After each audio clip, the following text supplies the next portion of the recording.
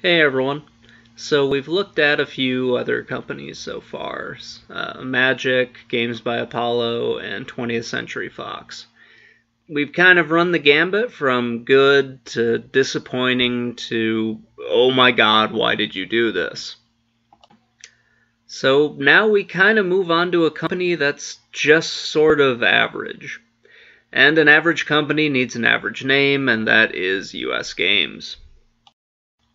It took them a little while to actually get into making Atari games, and once they did, they just seemed to shoot a whole bunch of them out and then disappear as quickly as they got into making Atari games.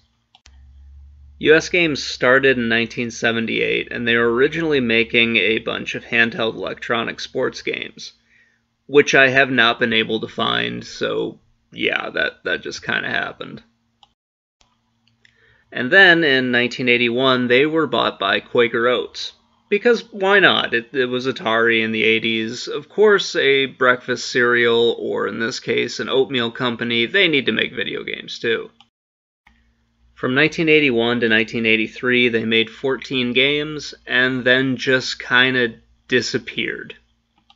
One kind of interesting thing, of the three interesting things that I'm really going to talk about, is that they first released games as VidTech. I don't know why, they just kinda did. After they released a few under VidTech, then they switched over to making them under US Games, which they probably should have done from the very beginning. The first game that I kinda want to go into is Space Jockey. Not because it's a particularly good game or an interesting game, but because of who made it and kind of what happened with his story. Space Jockey was made by Gary Kitchen after he taught himself how to make Atari 2600 games and also managed to build his own development kit for the Atari 2600. Kitchen would also go on to port Donkey Kong to the Atari 2600 and work on a couple of other games like Keystone Capers and Pressure Cooker for Activision. But what made him really impressive was the actual development kit and teaching himself how to make Atari 2600 games. This wasn't something that was just done at the time. You normally couldn't just go and make an Atari 2600 game if you didn't actually know how. So it's really impressive that he was able to figure this out on his own and able to actually do this stuff. In a move similar to how Activision got started, Kitchen tried to get more money out of the company he worked for because he was doing a lot of work. They refused to pay him, so he ended up leaving. Yeah, that's kind of pretty much it for that part of the story. Now we can get to probably the funniest one. This one is called Name This Game, which it was called this because US Games came up with a pretty good idea. They had a contest where you would name this game and you would be able to win some money. It wasn't a bad idea. It was a fairly decent marketing idea. As far as I know, nobody ever won. This is the actual game. You play as the scuba diver down at the bottom. You have to fend off the sharks, which actually look fairly decent for Atari sharks. You can kind of tell what they are. And you also have to fend off the giant octopus, which seems strangely larger than what it really should be. And you should probably be more worried about that than the sharks, but that's just my opinion.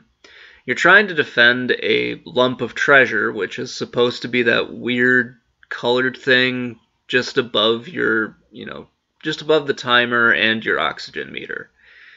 That was kind of one of the cool parts. You had to deal with, losing oxygen in this.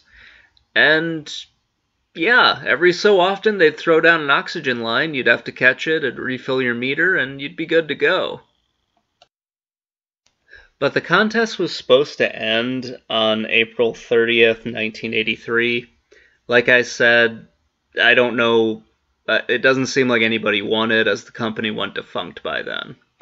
However, in 1994, the contest was kind of re-sponsored, and it was run again, this time by Digital Press.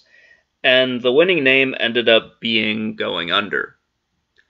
Sure, I mean, it kind of works. There were some other weird names as well, which kind of fit, but, Going Under just seems, kind of stupid to me, but whatever.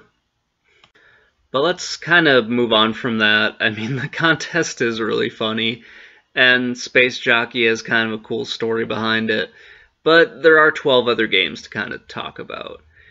I don't have all 12 of them. I had 8 of their, sorry, I don't have all 14. I have 8 out of the 14. And I was able to get most of them to work.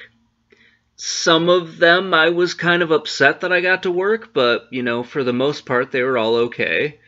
The weird ones, though, they had 2 that I kind of think are like Missile Command clones. You saw the first one earlier, and this the second one. They're not that great, mostly because when you add Missile Command, you're moving a cursor around the screen, and you have at least some control. At least some control with the 2600. With the arcade game, you have a lot more. With this one, you don't do that. You are basically just trying to move your gun around in one of basically 5 directions. It's not very good, and I really, really hated it. Then you got into like some of their more unique games, like this one, which was basically hide and seek, and I didn't actually know that it was basically a 2-player game. It's kind of a cool idea, though. You have one character moves the gray person around, he hides, and then the white person tries to find him. Ideally, you're not looking at the screen at the same time, but, whatever. And then you've got Entombed here, which is kind of another pretty neat game. I don't really like the way it controls, but it's still kind of fun. You're moving your weird little dude down as basically the screen just scrolls up. It is possible to die on this one, which kind of sucks, like you saw I did there. But it's kind of a cool concept, and I really liked it. So while you had a bunch of clones and, a few kind of cool and unique games, it seems like they were kind of able to stand out, but not really enough to keep going. I totally understand why Quaker Oats wanted to get out of the video game industry. I mean, they did it right, like at the right time. So it made sense why they left. It made sense why they entered, and it made sense why they left. And they just kind of seemed like a pretty average company. They didn't have anything that was a big hit. They didn't really have anything that stood out. They tried to use the contest to generate some buzz, but it just didn't seem like it really did enough. I mean, oh god, that contest. Like I said, it was a good marketing idea. It just seems really stupid to release a game called Name This Game. I mean, like, what are you supposed to do for Christmas? Like, hey Johnny, what do you want for a present? I want Name This Game. Okay, sure. Just whatever. Anyway, guys, that was US Games. Let me know what you think in the comments below, and have a great day, everybody.